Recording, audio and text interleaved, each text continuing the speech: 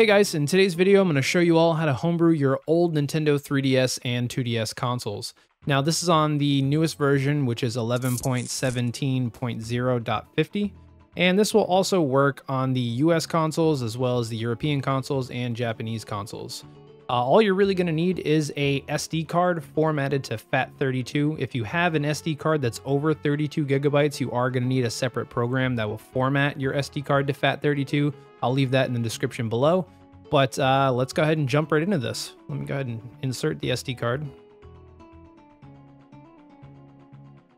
And the first thing we're going to do is check to see if our system already has custom firmware installed. So we're going to do this by selecting the select button, holding it down, and then power on the console. And as long as the console boots into the main 3DS screen, we are good to go. So just give it a second to turn on. And the main reason for checking this is just like maybe you bought your console from Craigslist or eBay or just somewhere online. You just want to make sure that it didn't have homebrew on it ahead of time. Looks like mine doesn't, so we're good to go. The next thing that we're going to check on here is the version number. So we're going to launch into the system settings. And you'll be able to see in the bottom right corner here, we're on version 11.17.0.50U. So just hold on to this and we're going to head over to the PC for a little bit. Okay, now for the computer side of this. We're going to be using the 3DS Hacks Guide as usual, and I'll leave a link in the description below for everything that I'm using here today. We already ran through the custom firmware check, so that's done. We did our system version check, and that's done. Now we're going to be selecting our console. I already covered the new 3DS and 2DS consoles in a different video. If you're interested in that, I'll leave that in a link below as well. But today we're doing the old 3DS and 2DS console, and we are on the newest version, which is 11.17.0.50, and I am you. Gonna hit confirm. And the next thing it's going to ask you is your operating system, which I'm using Windows. And there's two things we're going to need to have installed here, and that is the latest release of Mii 9, which is going to be in a zip file here. I'm just going to download that. Go back, and we need to grab any 3x version of Python, which we can just go ahead and hit the download section here and grab Python 3.12.2 or whatever it is at your time of watching this video, and we're good on that. Okay, so now the next step would be to return to the console, and we're going to go ahead and open up the Mii Maker. This is just to make sure all essential files that were needed are created. Some of you might get a message saying that it is creating extra data, but if not, just go ahead and return back to the home menu, and then we're going to take the SD card out of the 3DS or 2DS and head back over to the PC. Okay, now we have our download folder over here on the right and our SD card over here on the left. The first thing we're going to do is go ahead and install Python, so I'm going to double click on this, hit run. I'm just going to hit install now, let this do its thing. And when it's all done, it's going to tell you the setup was successful. Go ahead and hit close. And now we're going to right click the release.zip and go to extract to the release.zip. This will create a separate folder with all the contents extracted. And what we're going to do is just highlight everything and bring it over to the root of our SD card. Once it's on here, we're going to open up the Mii 9.bat. This is where the Python comes into place. Once you install that, you'll be able to see all this. But from in this menu, it's going to tell you to enter 1, 2, 3, or 4 corresponding to your console and your version number. So I'm using the old 3DS running on version 11.8.0 to 11.17.0. So I'm going to do number 1, hit enter. And then it's going to give you a couple of other options again, to perform a sanity check, to inject Mii 9 payload, and remove Mii 9. We're going to press 1 for perform sanity check. And you might get this little error like I got here that says title.db does not exist on SD card. What we're going to do to fix this is actually right in here. It says, please initialize the title database by navigating to System Settings, Data Management, Nintendo 3DS, Software, Reset, then rerun this script. So we're going to do exactly that. Let's head back over to the 3DS. Now, once again, when we're on the console, we're going to go to System Settings, Data Management, Nintendo 3DS, Software, and then it's going to tell you the SD card software management information is corrupt. Reset it now. This will delete all software and save data. Go ahead and hit reset. And when it's done, it's going to say reset complete. You can re-download your software from Nintendo eShop. Press OK, and then we're going to take the SD card out and return over to the PC and continue where we left off. Now, continuing where we left off once again, we're going to hit the miset9.bat. I'm going to select 1 for my version and console.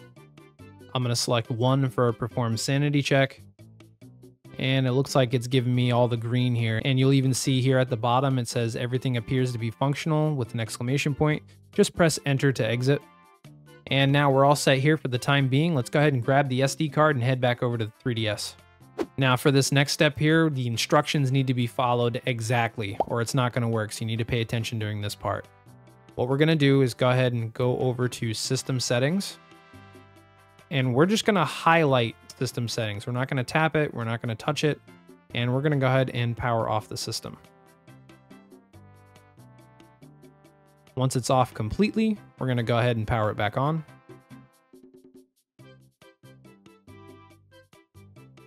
Then we're going to press A to launch into the system settings. Then we're going to head over to Data Management, Nintendo 3DS, and then select Extra Data.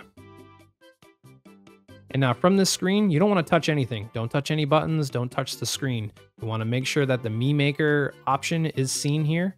And we're going to take the SD card out. Be very careful not to touch any buttons or the screen.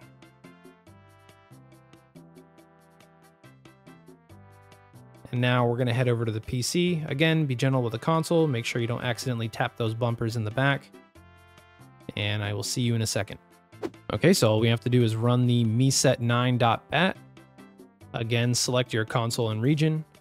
And this time we're going to select option 2 for inject miset9 payload. And let this just do its thing, but it should be pretty quick and tell you at the bottom, press enter to exit. And now we're going to take the SD card out and head back over to the console. Now, once again, we got to make sure we're very careful when we're doing this. Don't touch any buttons, don't touch the screen. And we are going to insert our SD card into the 3DS. I put mine in backwards like a dummy. And if it's successful, you'll get a different screen like I have. So this is the SafeB9S installer, and this is what's going to put custom firmware onto our console. And all we're really going to do here is just follow the prompts on the screen. So it's going to tell you all input files verified. To install firm, enter the sequence below or press the B button to cancel. I'm just going to go ahead and enter this code in. It'll probably be different for you. And it's going to do a firm backup.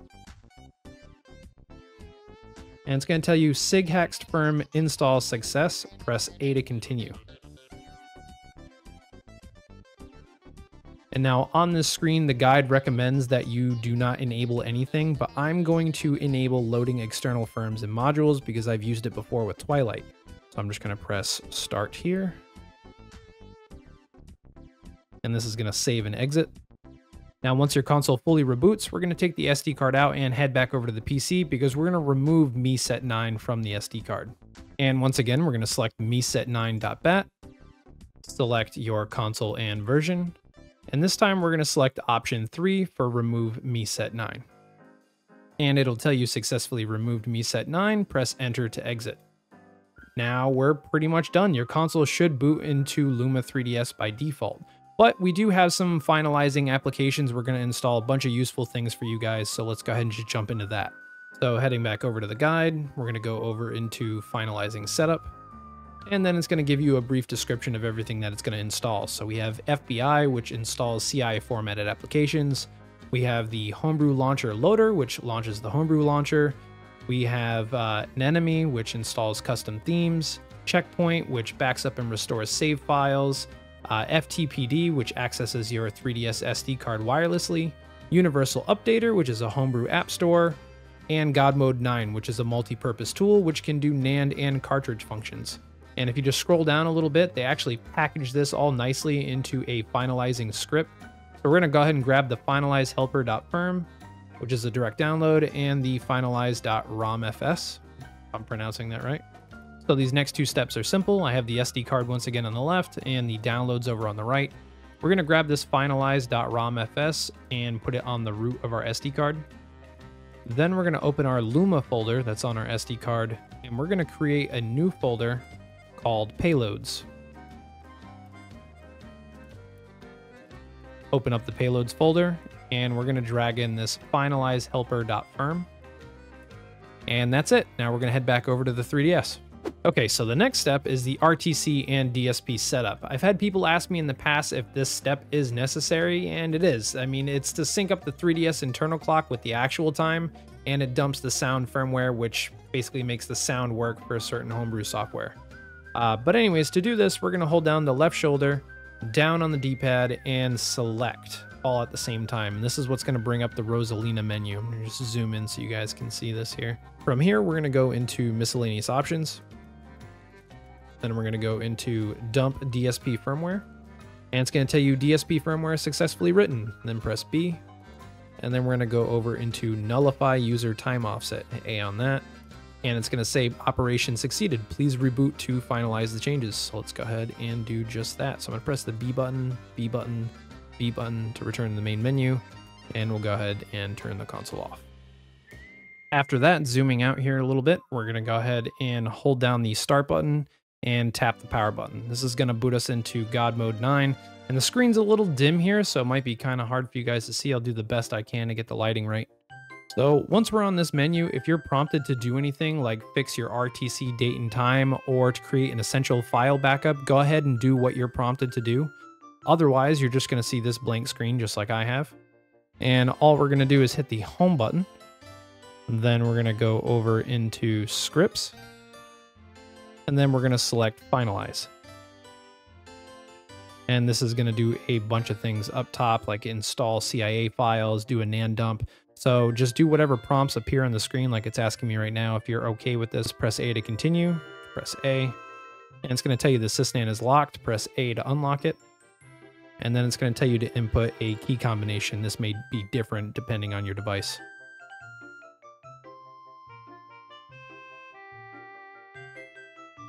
And it's just going to go through installing everything. So just give it a moment and I'll be back. All right, and when it's all done, it's going to tell you that the setup is complete. And in the bottom section, it's going to tell you to press A to continue, which is just going to power off the device. There's only two things we really have left to do. We're going to take the SD card out and we're going to save our Nand dump to our PC for safe usage for later. If you ever break your console or something like that, you're going to want to have these files. And then lastly, we're going to unwrap our CIA files that were installed. So let's go ahead and start with the SD card. So this part's pretty simple. We're just going to go into the GM9 folder, and we have a backups folder here that has our information. I'm just going to take this whole folder and drag it to my desktop. You guys can save this wherever you'd like, but just give this a moment to transfer. Once that's finished transferring, we can go ahead and open up the backups folder again, and we can delete the .bin and .sha file here just to save some space on the SD card. So just delete that, hit yes. We're going to keep this exefs on the SD card. Well, let's go ahead and eject the SD and head back over to the 3DS one final time. Okay, and turning the console on, it's just going to say new software has been added to the home menu. Go ahead and press OK. And it's going to have you unwrap them all individually. So let's just go ahead and unwrap. And we have an enemy, which is for installing custom themes once again. Go ahead and unwrap the next one. This one is checkpoint, so this is for your save files.